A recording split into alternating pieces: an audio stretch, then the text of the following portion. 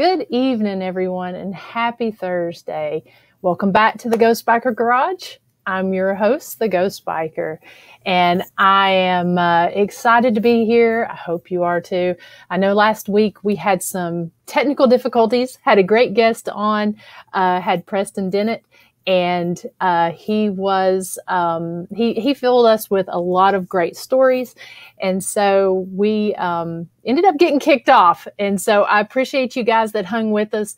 We did make it for the full hour, but after probably about maybe an hour and 5 minutes, right on that nose, it kicked us off. I don't know if it was something we were talking about or what, but I ended up getting notification that there was an outage in the area.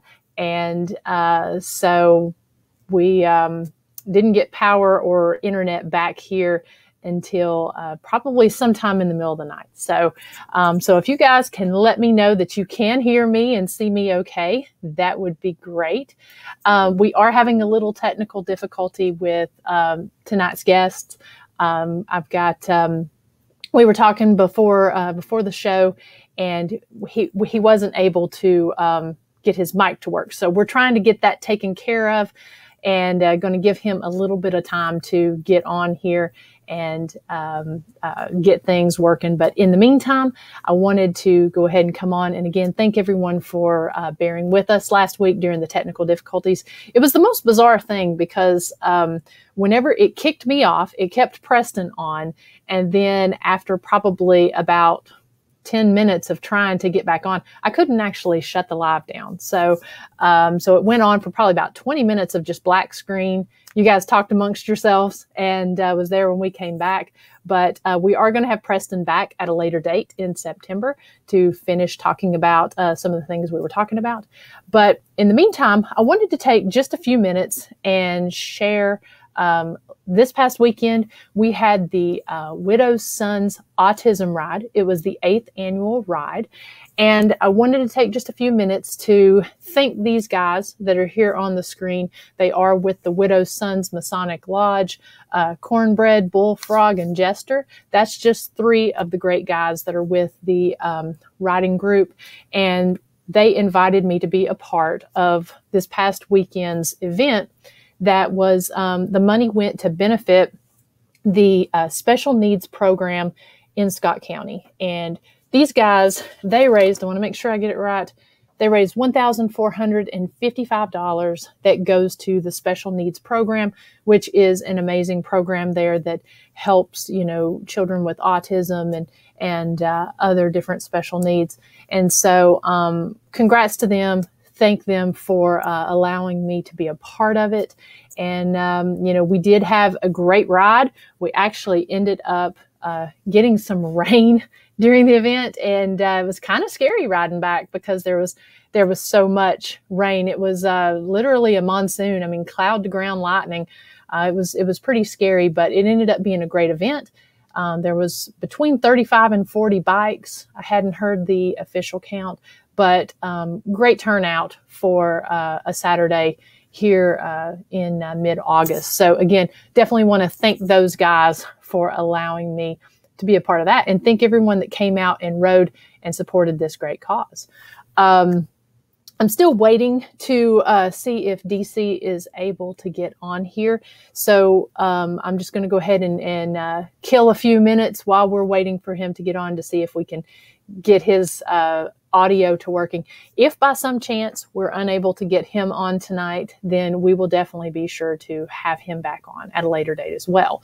A few other things. We got some new brochures for the historic Scott County Jail that you're going to be seeing these in your rest stops, Chamber of Commerce's, and other local businesses around Northeast Tennessee. So we just got those today. And we're very excited to be distributing those next week. The grand opening or the grand unlocking date is going to be on September 4th, and it's going to run from noon until 4. I know you guys have seen my posts about it on my personal page. If you've not gone and liked the historic Scott County Jail, go ahead and go over there and check that out, because we just announced Mother Legacy Band. They're going to be playing. I had them on the show a few months ago, and they did a personal concert for us here. And so they're going to be performing for a couple hours at the event on September 4th. We've also got B&B Ice Cream. They're going to be there.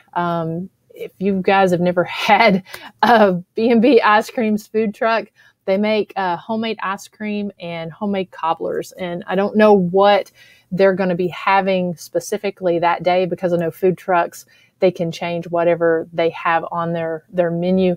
But I know she makes some really, really good peach ice cream and blackberry ice cream and peach cobbler and blackberry cobbler. So I know they've got a lot of different things to choose from. And then also Fat Baby Meats is going to be there. And man, I'm getting hungry just thinking about all this. But they're going to be having barbecue and hamburgers.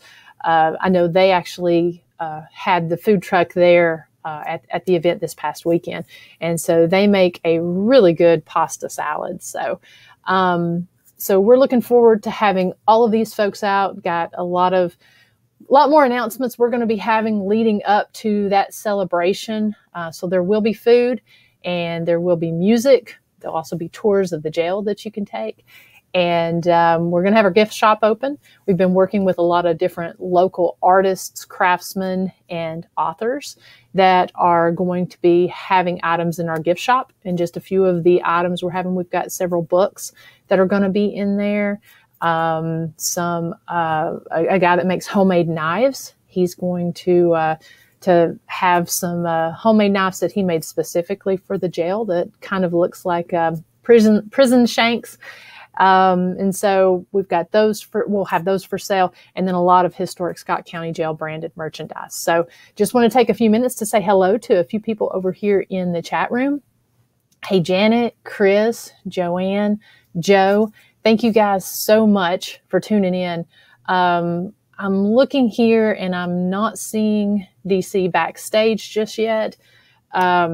We will give him just a few more minutes, kill a little bit more time. He was trying some different things. The audio on his laptop wasn't working. So he was going in and he was going to try a different laptop on that. So let's give him just a few more minutes to see if he's able to get on, because he's provided me with some great photos and great evidence that he wants to specifically share the stories about. And so so we'll give him just a few minutes to see if he comes on here. Just want to say hello to Angela, Travis, Ronnie, Carrie. Thank you guys so much for tuning in.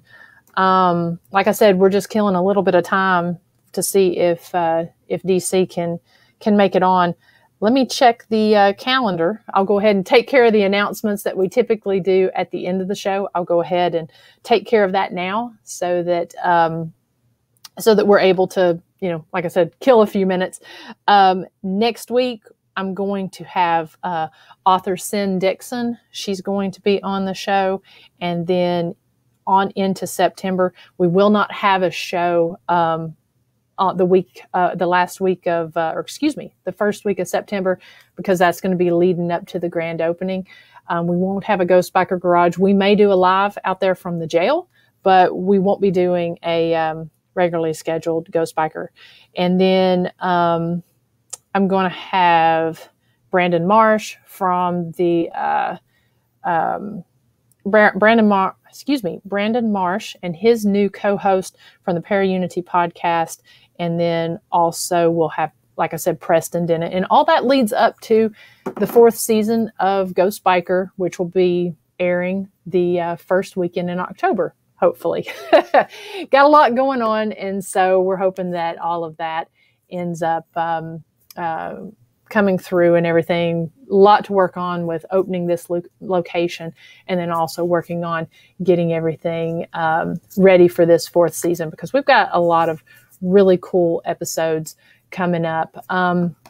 Big event that's going to be coming up on, let's see, let me get that calendar back up here.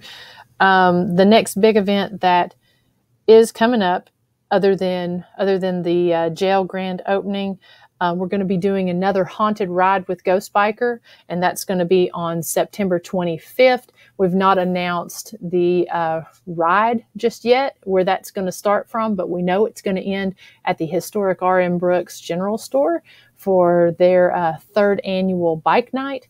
So that's going to be on September 25th. So if you ride a motorcycle and you're in the Southern Kentucky, Eastern North Carolina, Southern Virginia, or East Tennessee area, and you want to join in on this bike ride, it is a free ride. And it runs through some of the most beautiful, historic, and haunted countryside here in East Tennessee. So we'll be announcing that. And the bike night at Brooks Store is always a ton of fun. So we're glad to be able to do that for a second time this year. And then, as Dr. Sumner mentioned over here, the first annual Las Cruces Paracon is going to be the first weekend in October, which is October, 2nd and 3rd. And we're going to be posting more information on that. I actually hope to have Vicki and Southwest Paranormal on to talk about that at some point, because we've got some great speakers there. I know Dr. Sumner from Soul Sisters Paranormal is going to be talking about paranormal tourism.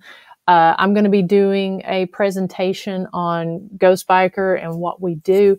And then also, I'm going to actually be doing a dual presentation with Leon Wilkes. And we're going to be talking about the Sunset Hill case that we both worked on, and how, how that kind of started from conception all the way to when we turned it over to him as a demonologist. And he's going to talk about religious demonology and everything. So we'll be doing those presentations there in Las Cruces, New Mexico, and a lot of other speakers that definitely want to check out. So I know that I'm definitely interested and excited to be going to this first annual Paracon, because it's going to be really cool to meet a lot of folks on the other side of the country that I don't get to see or really talk to on a regular basis like we do over here. So, so I'm really looking forward to seeing them. And then just want to say hello, David Flowers. Thank you so much, and appreciate your congratulations. And yeah, Chris, we are extremely excited because we have done a whole lot there at the jail and got a whole lot left to do here over the next 3 weeks. So if, we're still looking for items, we've had a lot of people donate and put a lot of really cool items on loan for the museum. It is a law enforcement and true crime and punishment museum that we're having there. And so it's mostly focused on Scott County, but we do cover statewide Tennessee, and then also national stories and stuff. So if anyone has any items that they would like to donate or put on loan to the museum, please feel free to reach out to us, and we'll get some paperwork together for you. And, one thing we're really looking for is patches. Oops, it looks like maybe DC is about to come on here. But we're really looking for patches, and hopefully, we can get some patches from all around the country that we can put up on our presentation board there. Let me see if I can get DC on here, see if we can get this to working. Let's see. While we're waiting for him to pull up here, like I said, thank everyone that has donated. And then also, if you are an artist or a craftsman or an author that would be interested in selling any of your gifts at our gift shop, please reach out to us, because we are definitely, looking for that. For some reason, this is still spinning. Let me remove and see if this will let him. We're all paranormal investigators here, so I know a lot of us are used to technical difficulties. I'm not really sure what's going on tonight. I know kind of what happened last week with the outage, but we will definitely see. Looking over here in the comments, good evening, Nancy. Hey, Mark Davis. Hi, Peppy. Michelle Millions. Chris says, I'll see what my family has. The first sheriff in Scott County was my great ×6 grandpa, John Llewellyn. Yeah, we're definitely, and that's another thing that we're really looking for on here, is we're looking for stories. And because I know, there's so much pride in Scott County, and so much pride from from a history standpoint, and a lot of family has grew up and spent time in that jail. So we're looking for those stories and everything. Let's see. And as Dr. Sumner said, any law enforcement patches we want on our wall. So, hey, Nando, thank you so much. We got Nando here from across the pond. Thank you from Portal to the Paranormal. Thank you so much for tuning in. And like I said, we are having technical difficulties with my guest. I'm not sure why it's not letting him come on. This is so strange. We can't have technical difficulty 2 weeks in a row. So yeah, anyways, thank you all so much for bearing with us, and hopefully we can get him on here in a few minutes. We'll just have to see. Ronnie, thank you so much. If you've got some patches from Virginia, we would love to put those up. We've got a flag that we're putting these patches on, and our goal is if we can get patches from all over the country that we can display there in the jail, that would just be an awesome thing. So, well, it looks like it kicked DC off.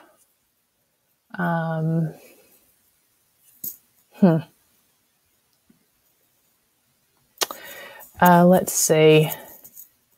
We've got some people that are going to check another live to see if they're having issues. Thanks, Nancy. We appreciate that. Like I said, I'll talk a few minutes about last week. It's really interesting because there are a couple different topics that I've covered on the show. We typically don't have, and I don't want to, knock on wood, don't want to jinx myself, but let's see, we've got DC here. Hey, Miranda, something is trying to keep me from coming on. LOL. I think I jinxed it last week when we got kicked off. Go ahead and try again, DC, and see if you're able to do that. Yeah. Because I know there's several topics, and I won't mention those topics right now because I don't want to get kicked off myself. But there are several topics. Haven't really had technical difficulties, but when I've either had certain guests on or talked about certain topics, even off air, because we will talk sometimes behind after we go off live, we'll sit and talk a little bit. We've been kicked off before talking about certain things. And so it's always kind of interesting. And I'm always interested to hear from some of these other podcasters to see if they ever have any issues or anything of that nature with certain topics that they have. If you all watched early on, there was a specific guest that I was trying to have on at one time to talk about a certain topic. And every time we tried to do something, I tried 4 different times to get him on, and there was always something. So I guess we'll see if we can get DC on here. So I'll just go to the comments now. That was going to be my next question. Were you representing law enforcement from all over the country? And yes, as Dr. Sumner says here, we are going to have a law enforcement appreciation wall. Any and all patches from around the country are welcome to be on our wall. We, like I said, we are covering the local area because there are a lot of great stories that are associated with the jail and local crime and or local true crime and punishment. But we've just had such a great response from all over Tennessee that we thought, we're going to split it into 3 different sections and try to do, I think we got DC, but we're going to try to do local, Tennessee, and then also national. So let's see if we got DC on. Let's see if we've got some sound. Hey, DC. Hey, can you hear me? Oh my gosh, I can hear you. So Awesome. I ended up going through two different laptops. I don't know what the deal was. Finally, I got fed up and just took my cell phone and got on that way. So, hey, whatever works, right? Hey, right? Hey, that's how it is with paranormal investigating. We have these technical difficulties, and then we go and we do what we got to do to make it work.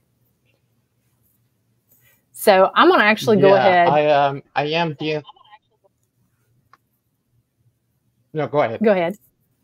I was going to say I'm Oh getting a no, no, little I was just echo, so I may mute you whenever I'm talking, just so there's no Mhm. feedback. But I want to go ahead and actually introduce you. I didn't get to do that, Okay. and so Yeah. yeah, so like I said a little bit earlier, my guest has some amazing stories. He is the host of the paranormal podcast, Hauntingly Yours, a podcast for the paranormal, and a ghost tour guide for the original ghost tour in Williamsburg, Virginia. In addition to that, he's the founder and lead paranormal investigator of Shadow Walkers Paranormal with over 14 years of experience in the field. DC brings some truly unique stories to the table, and not just stories from history, but stories from those that history has chose to leave behind. Welcome, DC. Thank you. I'm glad you were able to make it on. Yes, me too. Finally. And we've got a Yeah. lot of folks here. We've got quite a few folks from Virginia over Oh, here. that's awesome. And yeah. So, hey, Adam and Ronnie. I actually got to meet those guys over at St. Albans. That was the first time. I always saw them in Facebook, but never got to meet them in person. So let's go ahead and why don't you tell us? And again, we've got some pictures and got some things that we're going to share. And so if you'll just kind of guide me whenever we're going to pull that up, then I'll do that. But if you want to go Mhm. ahead and talk about how you got started on your paranormal journey and what you do, that would be great. Uh, how do I make a long story very short?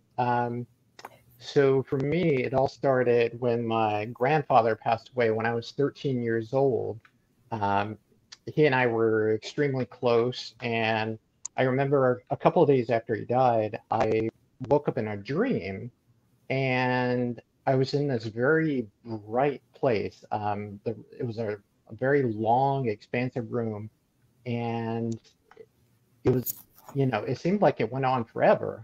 But here I am in this dream, and I could sense that it was more than a dream, but I Mm-hmm. couldn't quite put a finger on it. And I started walking along, exploring, and after a couple of minutes, I heard somebody all the way at the other end call out to me.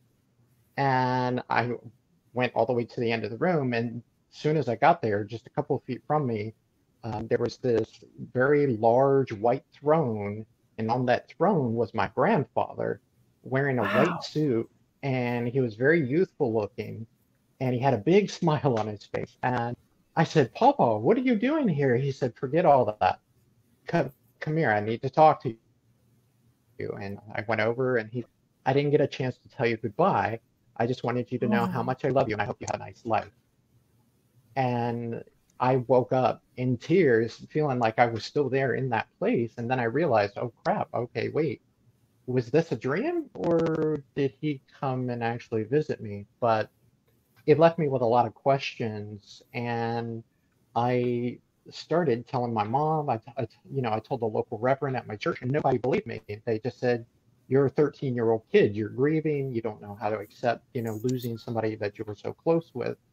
And then I sat down and I talked with my grandmother about it. And she said, that's funny because the last person your grandfather asked about before he died was you. He asked wow. me, had I talked to you or seen you during the day? And so her and I just kind of put two and two together. And she said, you know what, honey, if nobody believes you, I believe you. He came back to see you. Wow. So, yeah, that kind of put me on the path to, studying the paranormal and, seeking answers to these questions that I had, can deceased family members and others come back to you? And from there, I ended up exploring this place called Old House Woods, which is about 10 minutes from my parents' place. 60-acre patch of woods haunted by pirates and British redcoats and headless animals. Basically, if you take everything that Edgar Allan Poe and Robert Louis Stevenson wrote about, throw it in a blender, that would be the byproduct. here in this Wow. one location. Yeah. And I mean, it's a great place. You can spend hours out there investigating. Unfortunately, it is private property, so you can't go walking into the woods without permission, but you Hmm. can walk down the road that goes through the middle of the road, the woods, and then the wood on the outskirts. Excuse me, the road on the outskirts of the woods. Um, there's a lot there. I My very first experience there, myself and a friend were attacked by a shadow figure that ended up transforming into an apparition of a 17th century pirate. Um, Wow. that right there left it left a mark on me. You know what I mean? That I Hmm. knew that experience. I mean, I had to go find others like it and figure out Yeah. why these types of things happen to people. So I kept coming back to Old House Woods looking for answers, and then I started finding other places within my hometown.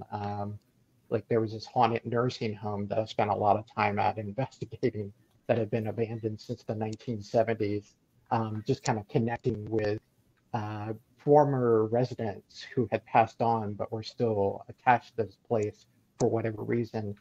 And then as time went on, I started going outside of my hometown. And eventually I found myself in Williamsburg.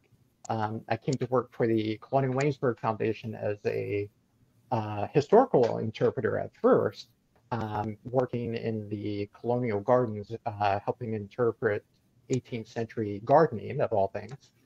And Wow. then one night, yeah, one night I found out they were holding auditions for ghost tour guides.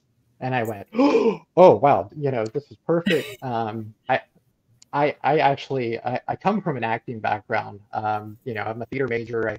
I've been in, Broadway productions. I've been, in films, commercials. I mean, so I thought, hey, combine this with my love of the paranormal, why not? Hmm. And little did I know I would be still doing it 6 years later. That's awesome All, because I know yeah, that doesn't open up that often. yeah. So I worked for Colonial Williamsburg for about 5 years, and then I decided to hang up my hat with them, and then I joined the ranks of the original Ghost Tour, which is Virginia's oldest ghost tour company. All the while pursuing other paranormal endeavors, like starting my own paranormal Mhm. investigation team and starting a podcast, and yeah, very Yeah, very busy full guy. plate. Yeah, yeah. Well, Nando here says, "What a great story to start your journey into the paranormal." And I have to absolutely agree with that because, I know of several people that their paranormal journey started with a visit from a loved one who had passed away. Mhm. And then Ronnie says, yes, most privately owned or a lot of red tape to investigate the paranormal history there, but it's so beautiful. Um, Yeah, do absolutely. you do they where do you investigate a lot of the larger commercial locations, or do you stick with more of these sort of local type legends and history? So primarily I stick to the historic area, which is the outdoor living history museum, where you've got all of your, original buildings that date back to the 18th century. But I have done quite a bit of investigating outside the historic area. Like, for example, my team and I actually just went to the Williamsburg Masonic Lodge for the very Oh, first time. nice. Yeah, we were the very first team to go in there, so that was very cool to have that experience. And I've done some other locations, but I won't delve too much into those, just because I agree to certain things. So yeah. I understand. And I know Dr. Sumner and I were on your show back in December, and she says she loves your podcast. And I know she and I Oh, have thanks. talked. extensively about, some of the different shows and stuff we've been on, and your show was one of our favorites, and we really enjoyed chatting with you. Yeah. So you want to talk a little bit about your show and Sure. And then a little bit about your team as well? Yeah. So pretty much with my show, Hauntingly Yours, I pretty much once the coronavirus pandemic hit last year in 2020, I had literally just come out of a ghost tour training class with the original ghost tour, and they were like, "All right, Denny, we're really excited to get you on the street. You you know this stuff," and I'm like, "Yeah, all right, let's do it." And then boom, oh wait, we're not going to be able to do anything for a few months, and I'm going, uh, you know. So I was talking with some friends, and they said, "Well, hey, why don't you start a podcast? I mean, just take what you do on the streets and put it on a show." And I went, "Oh, wow, that's a brilliant idea. It'll help me keep my storytelling game strong. Yeah, good stuff." So before I know it, I sat down, came up with a basic outline, and I said, "Okay, what do I call it?" I'm telling stories, ghost stories from across the world. And my mind went back to a book, one of the very first paranormal, like folklore type books I came across as a young man, called The Ghost of Tidewater by a gentleman named L.B. Taylor, who sadly passed on. We're talking about a guy who worked for NASA, but ended up getting into the paranormal field, which I think is very interesting. He wrote over 20 books in his lifetime, but whenever you went to a book signing with him, he always signed his books, Hauntingly Yours, L.B. Taylor. And my brain went, that's what I'm calling my show.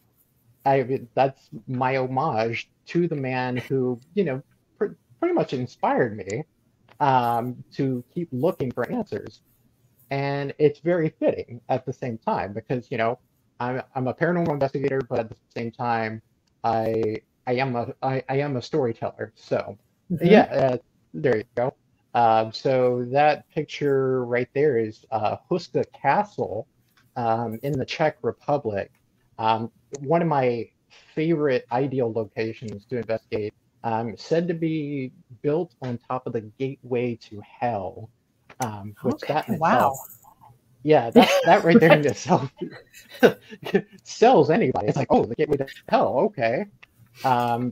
But yeah, basically these monks, several hundred years ago, they found this giant hole in the ground that seemed like it went on forever and ever and ever. They dropped things down in there. They said there was no bottom to it. And so finally they said, okay, we need to build something on top of this. And that ended up happening mainly because they said weird things were happening at night.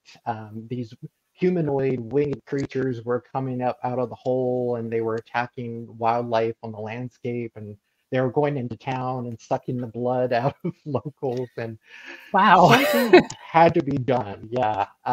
So they built Huska Castle on top of it. Now, I wish I had, a good hour to go into the history, but fascinating piece of history. This was actually used by the Nazis during World War II to carry out some of their more unique experiments, such as trying to create a master race and all that fun stuff.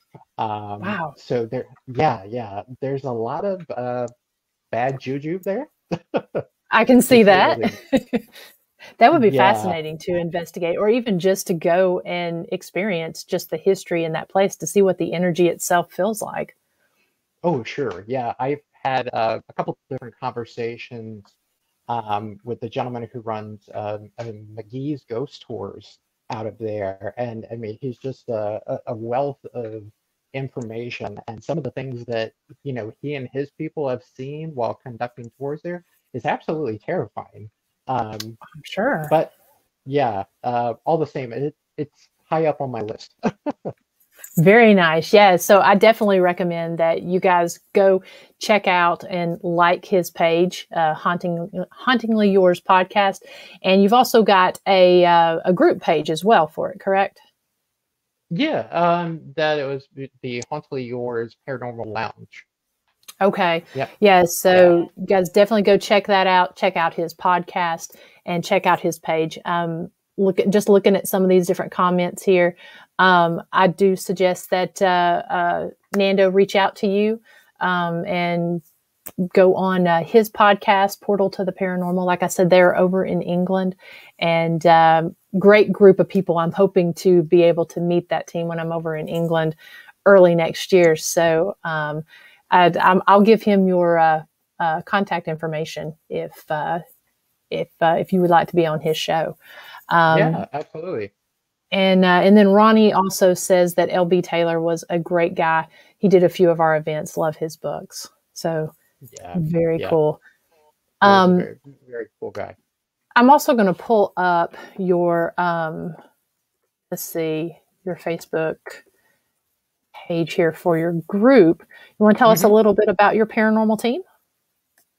Yeah, so I guess long story short, I've been trying for the past couple of years to find a team to join as a paranormal investigator, but either teams weren't looking or they just didn't feel like I was a good fit or for whatever reason. So back in February this year, I was talking with a friend of mine who's now on my team, David, and he said, Denny, why don't you stop beating around the bush and just start your own team?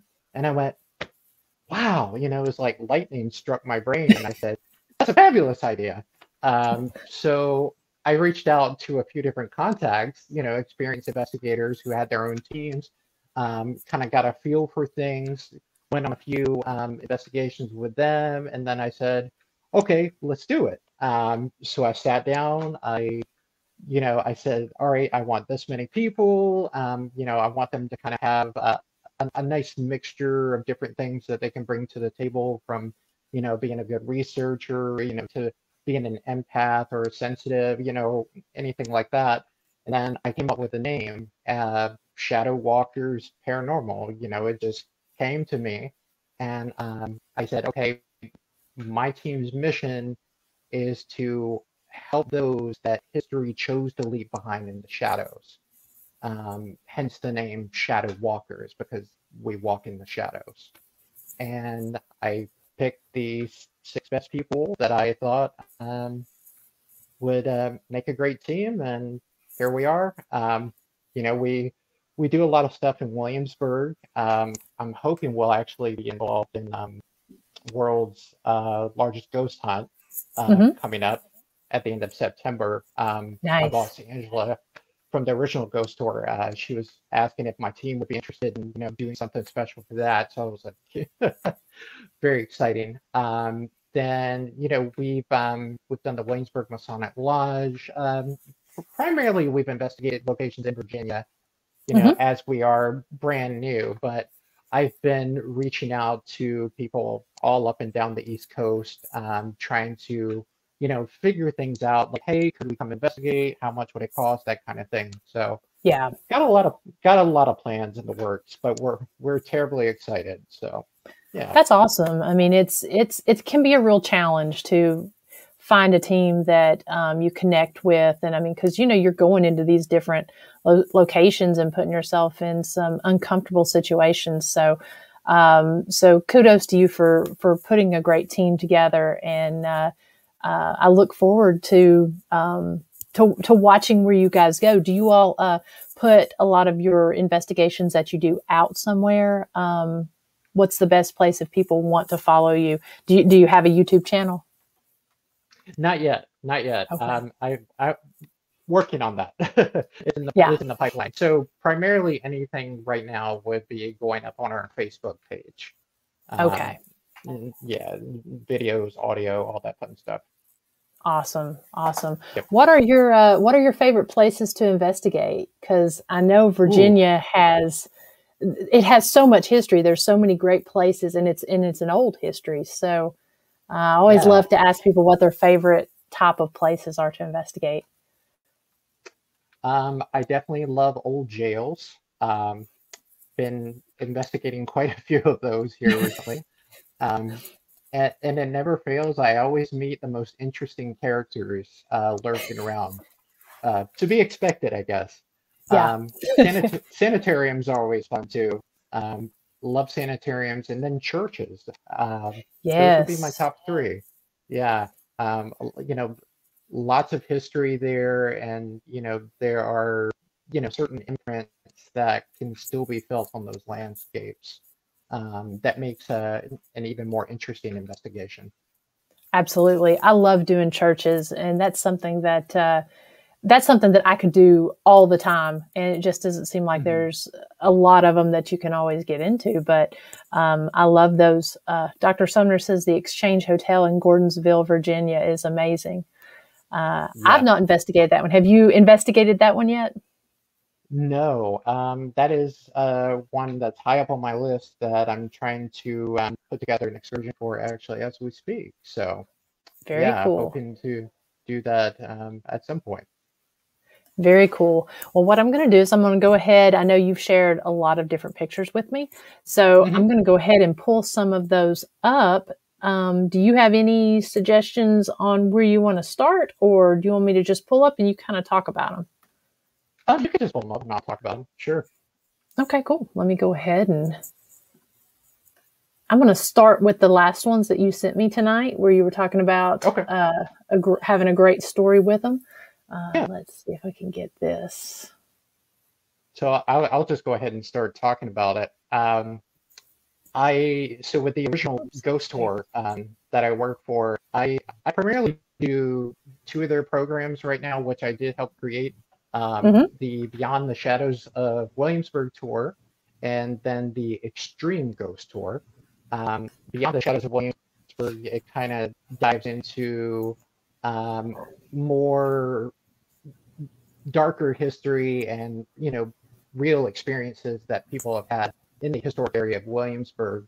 And this particular photo right here, so this is a picture of Reverend W.A.R. Goodwin, who was director of Bruton Parish Church two different times uh, during the, let's see, what was it, 1914 to about 1923, and then during the early 1930s, if memory serves.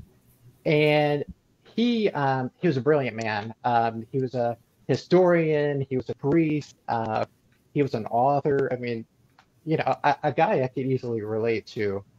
But we affectionately call the father of colonial Williamsburg because he took these ideas that people had for making Williamsburg look the way it did during the 18th century, and he kind of just pushed the envelope forward and rekindled friendships and made new friendships to raise enough money to make this place what it is today, the largest outdoor living history museum in the United States.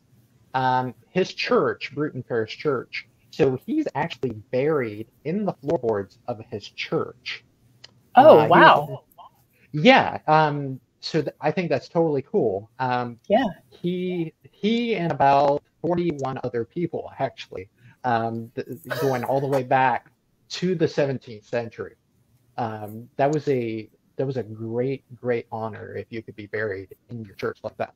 Now, with Goodwin, here's where this gets kind of interesting. So one night this was back in May, I was doing a Beyond the Shadows of Williamsburg tour, and I always end that tour at the church cemetery right in front of the gate.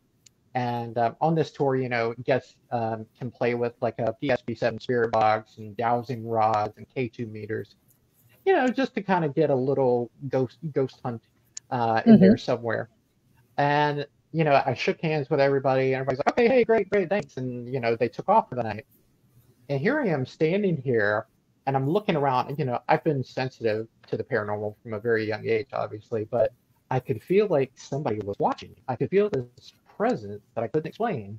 So I turned around, looked at the gate. I didn't see Mm-hmm. anything, but I felt it, and it was very, very low to the ground. So I took a step back. I said, "Hey, I'm not sure who's here. I appreciate you listening in. I hope you enjoyed the tour. I'm going to take a few photographs. Feel free to show up." And I just Mm-hmm. stood there with my cell phone, used the flash, boom, boom, boom. And I look down at my phone, and the very first photo, and that'll be the next photo, Wow. right there in the middle, there was a dog looking back at me. And I was like, that's a dog. um, I'm gonna see if I can so make that, this full screen here. yeah. Wow. So that specific dog breed is actually an American Eskimo. I know this because my girlfriend and I used to have one. And so I was like, okay, there's no denying that. I was like, all right, why is there a dog, a ghost dog in the Hmm. cemetery? That's what I have to know. So I reached out to a buddy of mine who used to do security for the foundation for a few years. And he said, you know, Reverend Goodwin had a dog, right? And it's rumored that he and the dog are buried together in the church. I said, shut the front door. No, no way. And he said, yeah, hold on. You know, let me see if I can find the picture. That first picture I sent you, he sent that to me. And I went, holy cow, that's the dog. Yeah. So Reverend Goodwin's dog was an American Eskimo named Alaska. He and the dog were incredibly close, and after he died, they actually exhumed the Whoops. dog who had already passed on and buried it with him. And I Wow. went, that is so cool. So whenever I'm, you know, doing a tour now, at the end, you know, sometimes I'll stand there by myself and you know, I'll turn on the spirit box or something, and I'll ask if Alaska is out there. And you know, most nights they're like, no, no, you know, not tonight. But every once in a while they'll say, yeah, he's barking, and I go, oh wow, okay. And the spirits in that cemetery have confirmed that Reverend Goodwin and his dog Alaska take late night walks together like nothing's ever happened. Um, I think that's one of the coolest things in the world, you know, and it's That is, very and you can sweet. see it clear. Yeah. Yeah, yeah. It's totally wild. So I don't know. Wow. I dig Great it. catch. Yeah, Great catch. yeah. I mean, great story. And I love hearing those stories of ones that just, I mean, they're just nothing malignant or anything like that. Just, Mhm. you know, just a good, sweet story, you know? Yeah, exactly. You know, and it's always fun to be able to connect to Hmm. the history. You know, that like that picture just sells it. Absolutely. So we'll just kind of go through your different ones, Mhm. and you can kind of tell some of the different stories that go along with them, if that's cool. Yeah, so this one's short and sweet. So there's this little area on the side of the Capitol building, which is all the way at the other end of the historic city, Hmm. where I start the Extreme Ghost Tour, which we do every Friday and Saturday night. And that's actually a 3 hour ghost hunting tour, where I Nice. actually, yeah, where I take guests around to several of the most reportedly haunted places in the city, give them a little bit of history, some of the spooky stuff that's happened, without really telling stories. And then we conduct many investigations at each of these sites. Very Um, nice. a, Is yeah. that the difference in the different tours that you do? That one is like an actual ghost hunt versus a Hmm. storytelling tour? Okay. Yep, exactly. Now, this location on the side of the Capitol building, this is where I start my tours. The Capitol building is where felony crimes were tried during the 18th century. So there's a lot of history tied to this location. But this little area on the side of the building, I usually stop there to kind of ground myself and kind of get in the zone before I start this 3 hour tour. And every single time I stop here just to ground and pray and get ready for the night, I always get activity starting before the tour. And I'm like, why me? I guess they like me that much. But so I just kind of make it a habit right before I do my thing now. I'm like, hey guys, it's Denny. You know, don't mind me. I'm gonna take a few pictures and see who's hanging out with me. before I get ready for the tour tonight. And this was actually last weekend, and I just I felt something there, so I took a couple of photos, like 3 of them in a row. And you start off by seeing this energy. It's like boom, boom, and then in the third picture, there's something there. What I see, and I've shown this to quite a few people, I see what looks like possibly a nun, Hmm. with the white habit on. It's got the long, Um, yeah, the long habit. yeah, and I mean, if you really zoom in on it and look, you can see what looks like the heads of 2 children looking up at her. They're very, very faint. Um, but yeah, not sure what to make of it. I do know that during the Civil War, the building that was on that site was actually an all-girls school, an academy, excuse me. Let me use the correct terminology. But I can't find any historical records of nuns having ever visited that school. But doesn't mean there's, not another piece of history out there lurking around I haven't discovered yet. So, That's yeah. true. Very Hmm. cool catch. Let's Yeah. see. Whoops. I don't know why this goes away. Um, I thought it would let me. Oh, wow. Yeah. So I usually end the ghost hunting tour at the public jail. So the Uh-huh. jail is where basically all of your felons would have been kept while they awaited sentencing, after their trial. Now, Hmm. and that was kind of complicated because courts, that court system, they only met 4 times a year. So it was like, okay, well, I go to trial, but now I'm going to have to wait a few months in the public jail until I can get my sentence. Great. But yeah, the jail gets insanely active some nights. I mean, we're talking about a building that dates back to 1704. There's a lot of history here. It was actively used up until about 1780. And again, a colorful cast of characters you can easily find here at this old jail. And every single time I stop here, right as I'm about to end the investigation, that's when things really get interesting. The entire atmosphere changes, and it seems like they kind of put an APB out on me, and they all come out to talk. But this picture right here, so it was a few weeks ago, I was doing a tour, and I was seeing shadow figures all over the place, Hmm. moving toward me, and I could feel them too. And I leaned down to grab a REM pod off the ground, and I felt somebody running toward me up the street. And I looked up, and I told the group, I said, "Hey, there's a tall, shadowy figure of a man running toward me right now. Take some photos. Guarantee you something's going to happen."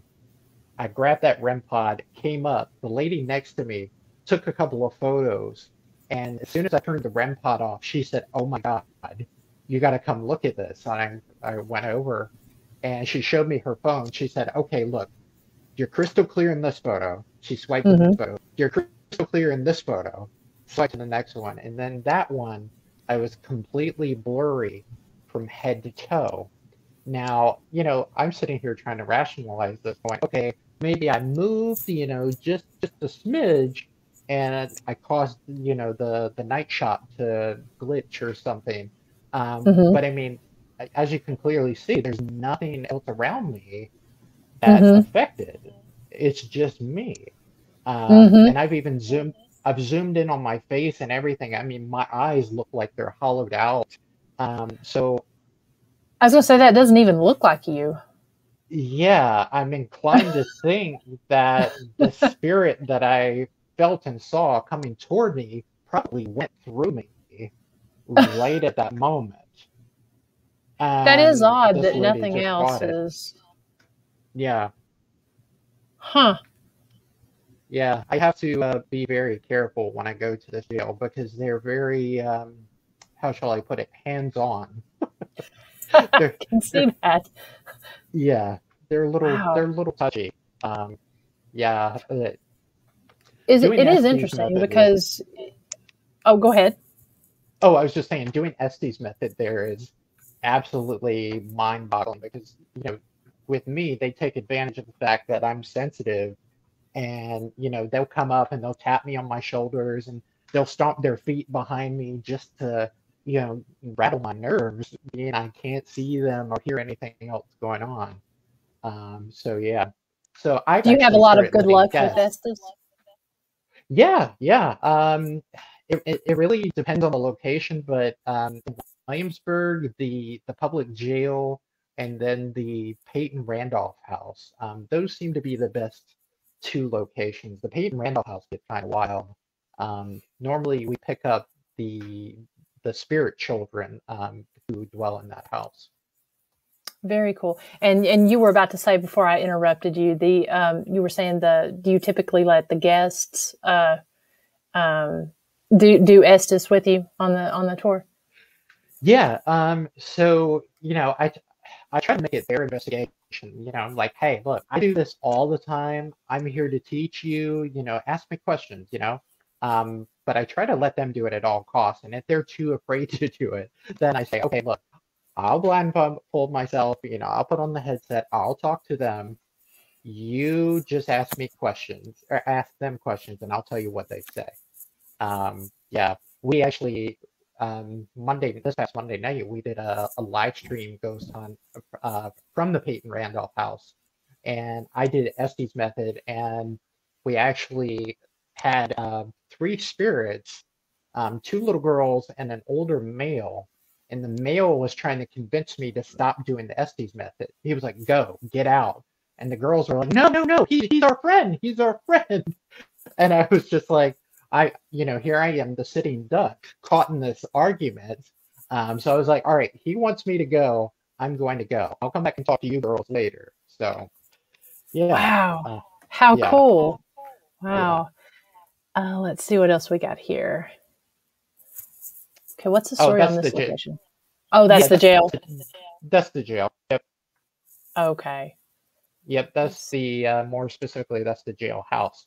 That's one of my favorite houses. That's the Palmer House, or the John Palmer House, which is named for a prominent attorney that lived there. Started off in 1749.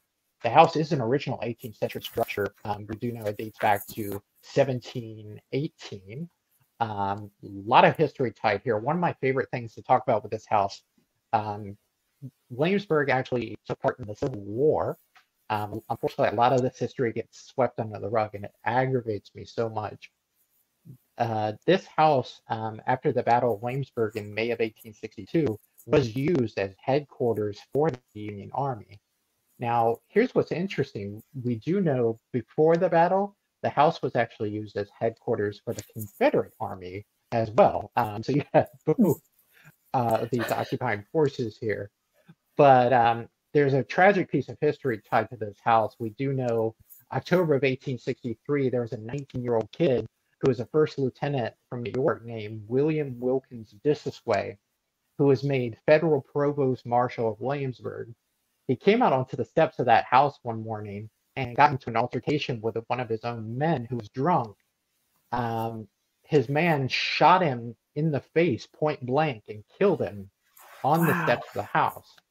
Yeah, and he's just one of the many spirits that are still there right now. And people have encountered him time after time after time again. And, everybody who experiences this is like, okay, what's making him come back? Um, and that's the question any good investigator should try to answer. Have you found any type of answer to that question? So he does. We've made contact with him on my extreme tour quite a few times. He responds really well with dowsing rods, which I think is kind of interesting. Forget spirit box and all that stuff. Dowsing rods seem to be his forte. Um, he's actually told us that the reason why he's come back is he's trying to make contact with somebody else, and Oh, that's yeah. So I actually went digging into the little bit of history that's available on him. I found out he was actually courting a young woman who lived over in Yorktown, Virginia. named Susanna, and supposedly the two of them were going to be married, but he got shot and it never happened. So I think he's definitely got some unfinished business going on. Yeah, definitely a good reason to come back, and a good person or good reason to be looking for a specific person for sure. Exactly. Yeah. Now, is that location open for people to rent out for private investigations, or is it more for the tours? No. So this house actually is a private residence. Colonial Oh, Williamsburg rents out a lot of these places for their employees. So this particular one is a private residence. People actually do live here right now, but the foundation is, kind enough to say, all right, it's all right if you're out on the street. The street's public. hmm, Just don't come up on somebody else's property.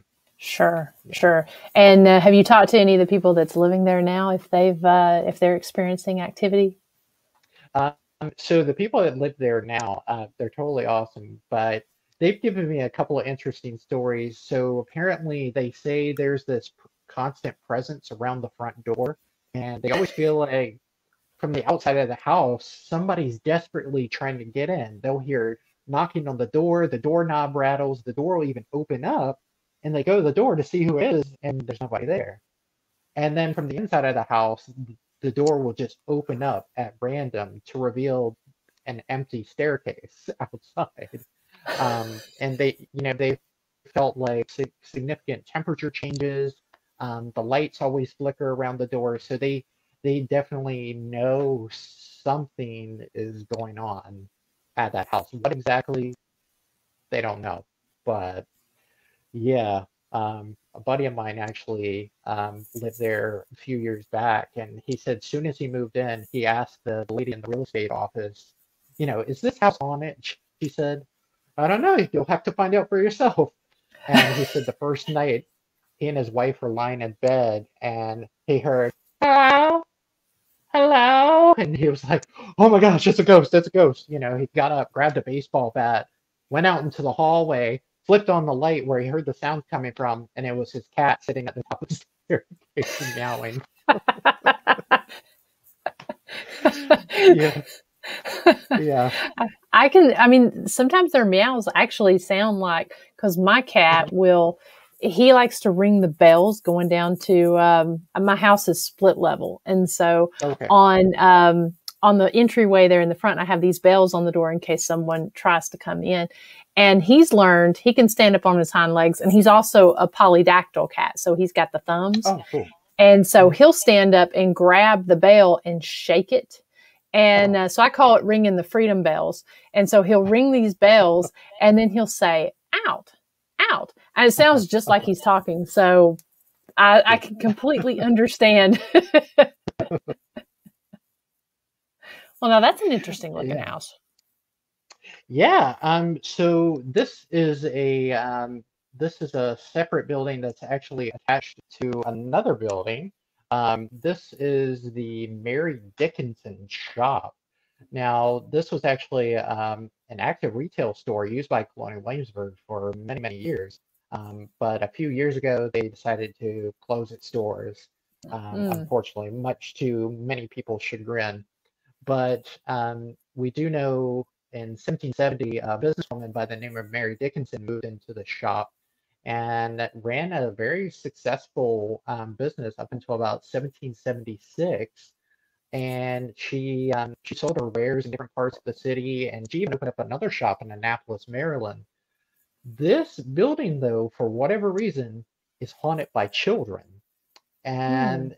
And history chose not to tell us a whole lot about Mistress Dickinson, but she never married. She never had kids, as far as we know.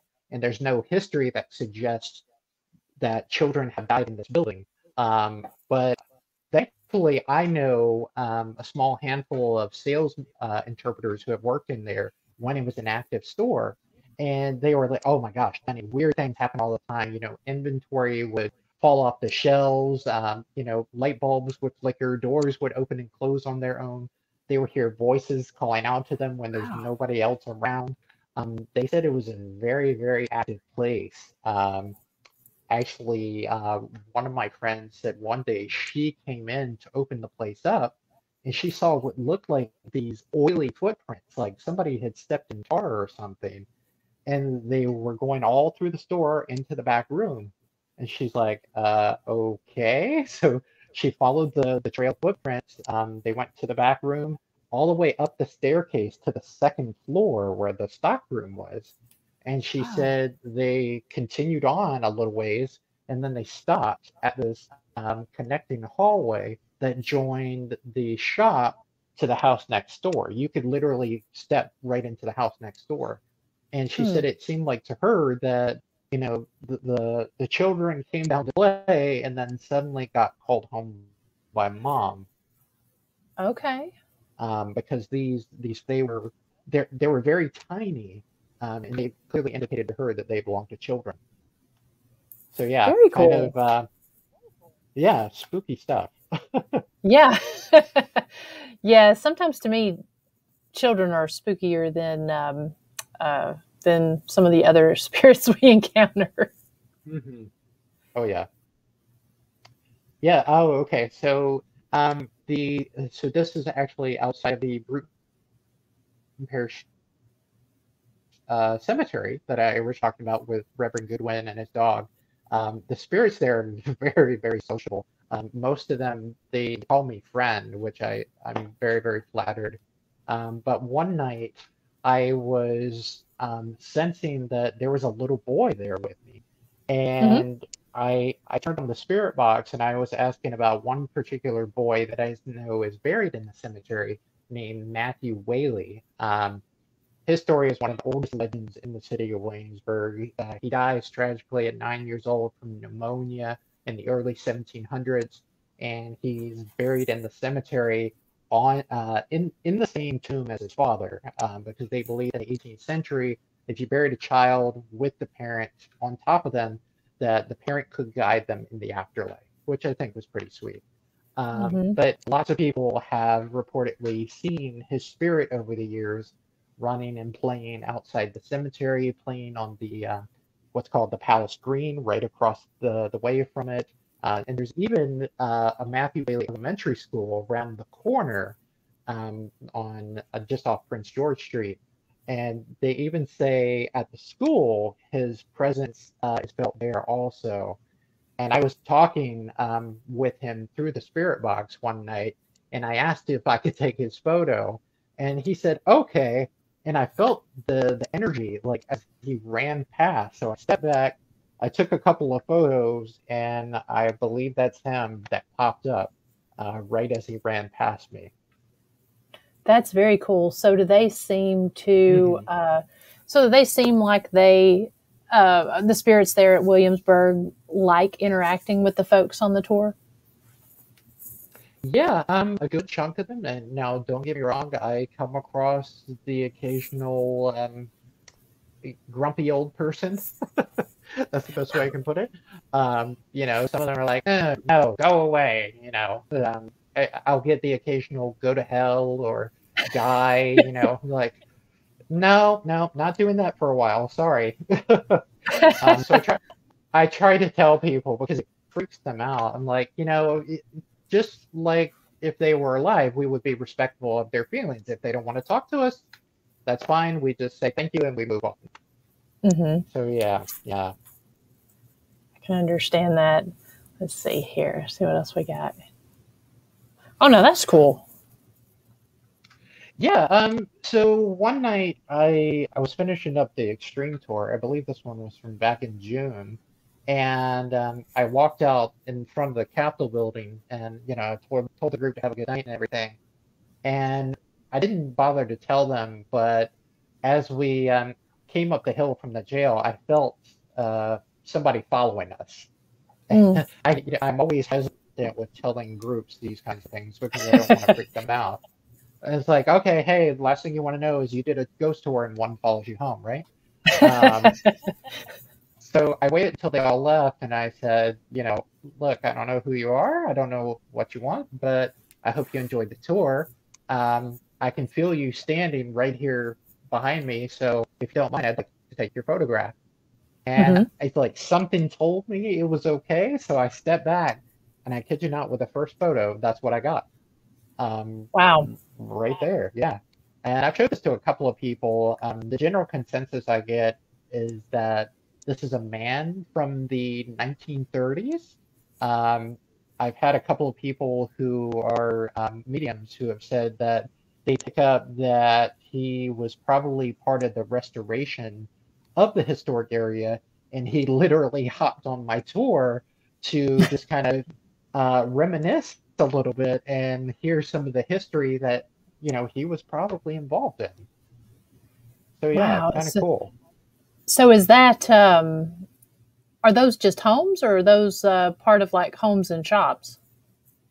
Yeah, so the historic area here is it's a good mixture of historic trade shops that you can actually visit, historic homes that you can go in and take tours of, private residences that employees live in, and then shops and also taverns as well. Okay. Okay. Yeah. That is the courthouse of 1770. That's an original building. Um, that is where your misdemeanor crimes would have been tried during the time period.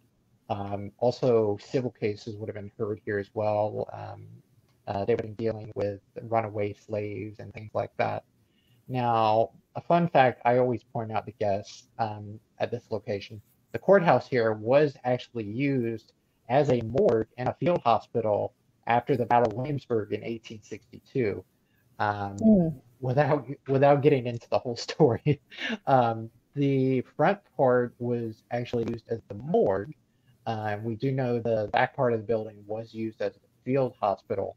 I've read several accounts from women who were living there during the occupation describing the piles of human limbs that they could see in the windows as they walked past, coming to and fro in front of Wow. that building.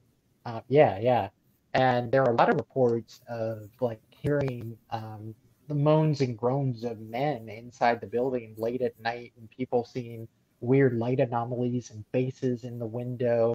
Um, I, I should go and see if I got the photo still. I had a guest who captured on one of my tours a photograph of a guy in what looked like a white linen shirt in a window on the side here of the building, and he had blood all over his shirt.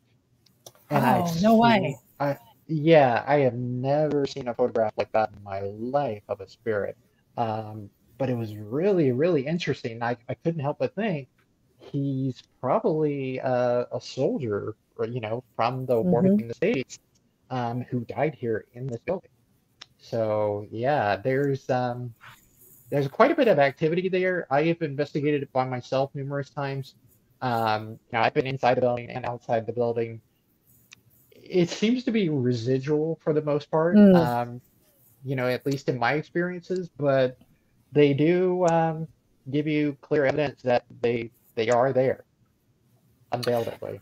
So, As far as a lot of, and you bring up a good point with the residual and intelligent, as far as mhm. what you've captured and a lot of the stuff that people on your tours have captured, um, does the majority seem to be residual, or is it pretty split down the middle? I think it's pretty split down the middle, honestly. And at the end of the night, it all depends on the location. Because I've been doing this so long, I go, okay, if this location's dead, then let me try this location up the street and see how they're feeling. Um, and it's interesting because I'll use Weatherburn's Tavern, for example. Some nights that place is just residual activity, and then you'll go a straight week and it's all of a sudden intelligent activity, and then you're going, how does that even work? But yeah, I don't know. Williamsburg, it very much has an energy to it that it deserves to be felt and talked about and remembered. Yeah, Yeah, that's all I can say. absolutely. And Ronnie brings up a good point. I've been to historic Williamsburg, but I was young. I think I was probably I was in my teens when I went, and that's definitely somewhere that I want to go back to. And I want to spend a couple days there just doing the daytime stuff. But I would love to take one of your tours Yeah. and do some of the ghost hunting and hear some of the ghost stories. That's always my favorite part of the historical stuff, anyways. Oh yeah, yeah. I highly recommend it. Just let me know. I can hook you up anytime. Be happy Absolutely, to. yes. Because Yeah. I remember going there as a kid, and I had so much fun. But it's definitely been one that's been a bucket list that I've wanted to go back to now that I am paranormal investigating and such. Yeah, yeah. It's very much worth it. I mean, between Williamsburg, Yorktown, and Jamestown, which are all pretty much smacked up against one another. Yeah, there's a lot there. There's a lot there. This picture though is an obelisk that's in Bruton Parish Church Cemetery. In case you can't tell, that's another one of my favorite places. Um, Bruton Parish Church, this obelisk is actually a grave marker for Judge Nathaniel Beverly Tucker and his wife Lucy. And cool fact about Judge Tucker, he was actually friends with Edgar Allan Poe. Hmm. A lot of people don't know that, but his obelisk was actually struck by lightning during the 1940s, and the very next day, faces showed up on it. And no one has been able to explain what's caused this. They've done chemical tests on it, I mean, all sorts of different things, and they still can't come up with a logical explanation for why lightning caused these faces. Wow, that's Yeah, interesting. it really is, and it's very much spooky. Guests love to photograph it. I know the Anybody first ever time caught somebody anything cool pointed. with it? So one night, there was a woman who was standing there taking photographs of it, and she caught what looked like a lady in black with blonde hair standing just behind the obelisk. And she came over to me and she was like, oh my gosh, who is that?" And I said, "I bet you that's Lucy Tucker, because legend has it that from time to time, while people are standing there gawking at her grave marker, she'll pop up and look out at everyone going, 'What are you looking at?'" I I mean, I'd probably do that too if I were her. Like, all right, get out of here.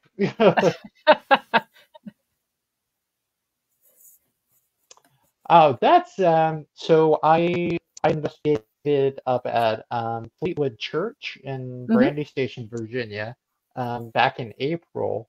They had an event for frontline workers, which I got to partake in. And in Culpeper, they had a really beautiful historic cemetery. And after the investigation, the next when it was over the next day, I just went and walked around and investigated in the cemetery and just kind of spent time talking with Civil War soldiers and hearing their stories and, getting to know them a little bit and seeing if there was anything I could do to help them. Yeah, it was very cool. So that is very cool. Did you get any cool responses? Yeah, I made contact with a few different Confederate soldiers who were able to, give me their regiments that they were part of, and their leaders' names and everything. And it was very cool stuff. And I actually turned around and verified all that through historical Very nice. records. Yeah. What's your favorite tool when you're doing that? When you're just out in the cemetery, just kind of doing just a sort of a not really solo investigating, but just more of just Mhm. a kind of sit and talk sort of thing. What's your favorite type of tool to use? That would be a toss-up between dowsing rods and my PSP 7 spirit box. Nice. I love the Yeah, rods. yeah, 100%. Because I mean, the rods can tell you so much, especially being in a cemetery. I mean, there's just so much, real energy Hmm. that's there that you can't feel, at a lot of locations. And I find that I get some of my best readings with dowsing rods at a cemetery. Yeah. So yeah, I dig it. Yeah. Pun Yeah. intended. Spirit box is Yeah. great too, but I have to definitely agree with you that on the rods, especially in a cemetery. Hmm. Yeah, for sure. There you are using That's your just, rods. yeah. So I'll do a big shout out to my friend Cecily, who runs a dowsing rod business. She makes dowsing rods from copper. She adds all these cool accessories to them and everything. That's a pair of rods that I bought off of her at Fleetwood Paracon, which was held at Fleetwood Church last September. And I was using them at a private residence that I was investigating, little solo work I was doing. And I felt like I saw the shadow on the wall, and I asked the property owner. I said, "Could you take a photo of me really quick? I'm so sorry. I'm not arrogant, but I feel like this would make a good photo." And she said, "Yeah, yeah, yeah. By all means, by all means." Yeah, she was more than happy to. Oh, very cool. Let's see. Make Yeah. sure I've not missed any. Let's see here. Oh, let's see. We've got a video. I'll have to share that one separate, I think, here in just a minute. Okay, that so back at the beginning of July, July 10th, I went and investigated with another team, East Coast Spirit Chasers. I'll say hi to my friend Maggie in case she's watching. We investigated the Fakir History Museum at the old jail. And this room right here, if I remember correctly, was the medical department. We actually got a lot of insane activity in this room. I mean, between EVPs and getting them interacting with the REM pods and talking to us through the spirit box. I mean, I just felt like that room was just swarming with activity. Um, the jail, I definitely want to go back, but I went out into the hanging yard at one point, and my friend Maggie was running a SLS, and I kept feeling this energy over in the spot where they used to have the gallows. So I went out into the yard by myself, and I stepped onto the very area where the gallows was, and I just kind of felt that energy, and then I felt something come and grab me on the back of the neck. It was like, I kid you not, it was like something slipped a noose around my neck, and Wow. I told her and the other investigators, I said, guys, put that SLS on me because I'm pretty sure something's got a hold of me. And they put it on me, and I kid you not, they showed it to me later. There was an entity leaning over my shoulders with their hands around my neck, and I got down on the ground to get away from it, and it came right down onto the ground with me, and it even got worse, the pressure around my neck. And I said, guys, I'm gonna say, like, I gotta do something. So I closed my eyes, I said a really fast prayer, and I felt the pressure release. And they were like, Denny, I don't know what you did, but it's gone. And yeah, so we got back inside, and they, made me pull up my hair, and they looked at my neck, and the back of my neck was completely red. Wow. Whatever got me, I mean, it got me good. Um, That's scary. it was scary. It was scary, Yeah. and they had a guy on their team who's a sensitive, and he said that he saw what looked like a guy in his 20s dressed in a guard's uniform, leaning over me with a noose. And I Wow. just said, okay, well, that kind of goes with what I was feeling because I felt a very Hmm. dominating presence with what felt like a rope being fitted around my neck. So, yeah, spooky, spooky stuff. Wow. Yeah, I was going to say that actually kind of sounds like a guard more so than Mhm. another prisoner. Yeah, probably took one look at me, the long hair and the beard, and he said, yeah, he's got to go. He's up to no good. Yeah, yeah. Probably thought I was a pirate. I mean, it happens. Let's see. All right, this photo, another Bruton Parish Church photo. One night I finished the tour and I felt them watching me, and I just went, "Hey guys!" I started snapping a couple of photos, and in that photo, when I went and looked, there's some kind of weird cryptid of some sort. I don't know if it's like a dog or what, but I have no explanation for it. He's like right there in the corner. And then, like, kind of on the other window there, Right in there's here. what looks like, yeah, there's a profile of a boy looking out at me. And I believe that's the same boy, Matthew, that I had in the other photo that I was talking about, because he seems to be always there. I've actually talked to his dad through Spirit Box. His dad's a really polite, down to earth spirit. I mean, he will sit there, answer all your questions. He'll say yes sir, no sir. I mean, I tell him, hey, don't be so formal. Let's talk as friends. But yeah, I love yeah. that. Let's see. hmm That's another photo from the church. One night I was literally walking down the sidewalk, and I felt eyeballs watching me from the window. And I went back and looked after I took the photo, and there was a giant eyeball staring out the window at me. Yeah, I mean, it's like right there inside that Yeah. green circle. Wow. There's a giant eye. I mean, yeah, it's interesting. It's certainly interesting. So I mean, I kind of let my intuition, guide me for the most part when I'm taking photos like this. But they have no problem showing up. Yeah. I mean, sometimes you just, I mean, if you feel to take a picture, it's best to just ask, if they don't mind showing themselves and snapping that picture, because usually if you listen to your gut, I mean, if there's something there, if you feel it in your gut, usually there is. Yeah. Um, Actually, this shot was in the same night, in the window right next to it, believe it or not. And so I have what looks like a cat up in the top window pane there. To me, it looks like a lion cub.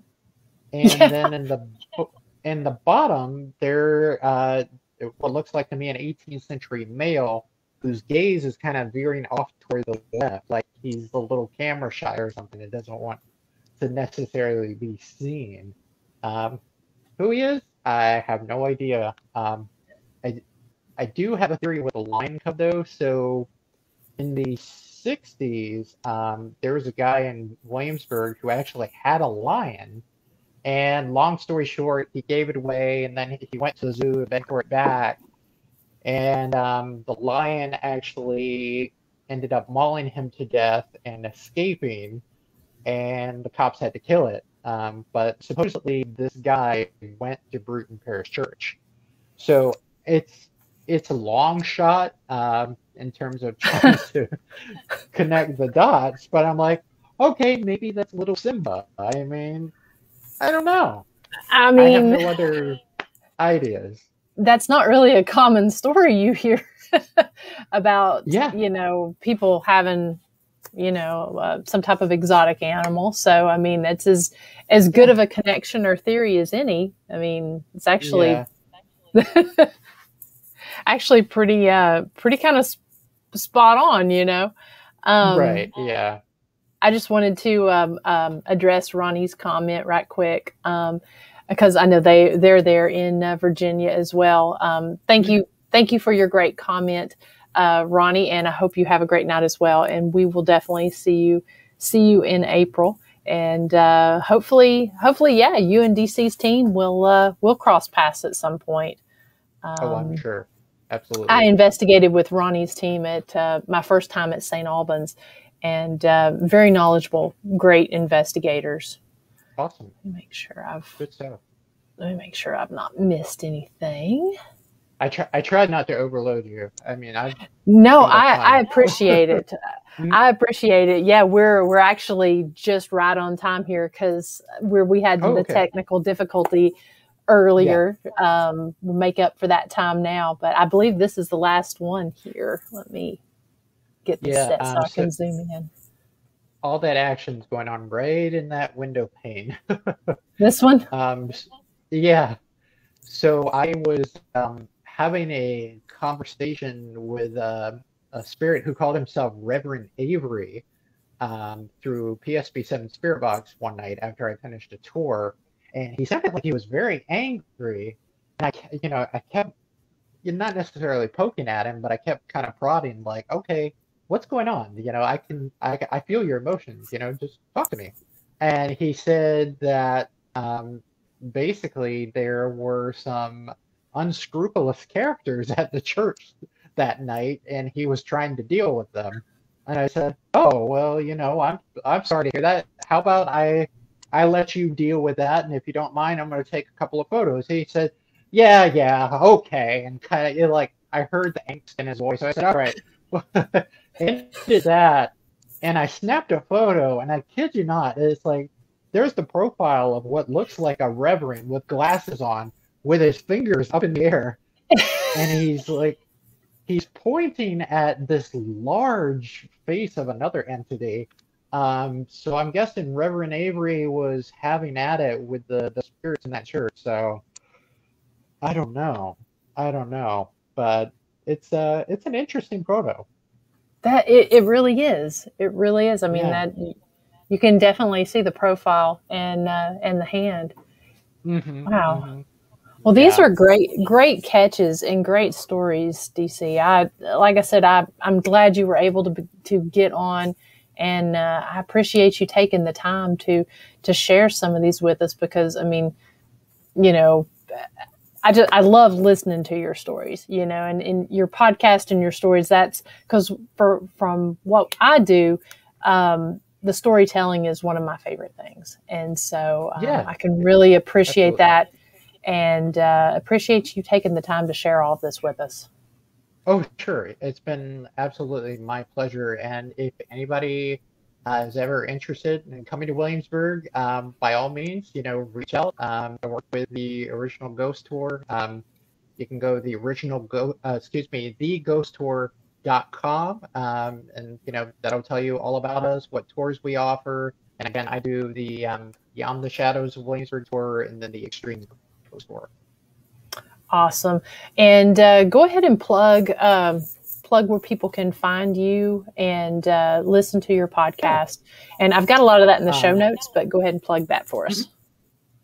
Yeah, by all means. So, with the podcast, you can go to, I have a link tree set up for this show, linktr period // Hauntingly Yours Paranormal. You can find it on all the big platforms, iHeartRadio, Spotify, Pandora, all that good stuff.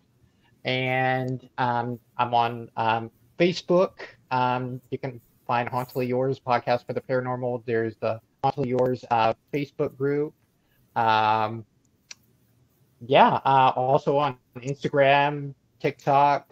Gosh, what else am I missing? I think at Twitter. Yeah, I think I got all the bases covered. Awesome. Yeah, definitely. You guys need to go check that out. Like, subscribe, follow.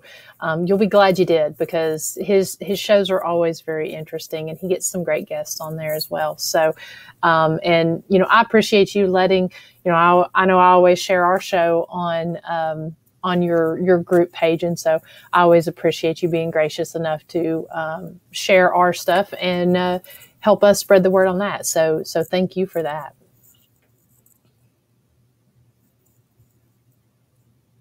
Oh yeah, no, my pleasure. One of my big goals with this group is to, create more of a community and, unite many different facets of the paranormal field, from investigation teams to podcasters, to solo investigators, authors, and to have us all in one place so we can kind of lift each other up and, promote what we do. So My pleasure. Absolutely. Absolutely. Anytime. And again, thank you for coming on tonight. Thank you all in the chat room who bared with us in the beginning through the technical difficulty, and also Yes. Thank you, guys. posted. I told you would want to stick around because he has some great stories. So so again, thank you all so much for your comments, your questions, and be on the lookout. Like I said, next week, next Thursday, I have author Sin Dixon. She was going to be on a few weeks ago, but I was traveling and we had to postpone that show. So she's going to be on then. And then we'll also be having some other announcements about different events that are coming up. Las Cruces Paracon, the Harley Davidson event in October on Halloween. All of those great things. We're going to have more information about those coming up. So again, thank you all, and I hope you have a great night.